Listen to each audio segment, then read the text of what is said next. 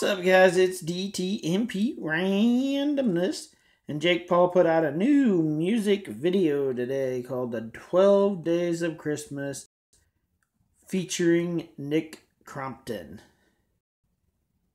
And I'm sad to say, but it was actually not too bad.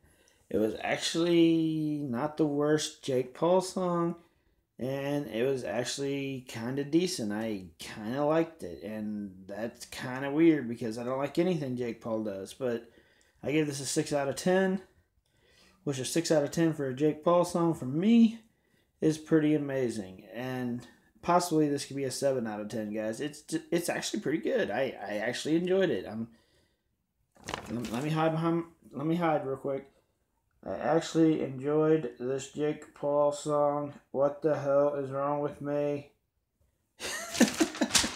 I don't know if you guys could hear that. If you could, you did. It's pretty funny. But definitely go check this out. It's actually pretty decent. Sad, sad, sad.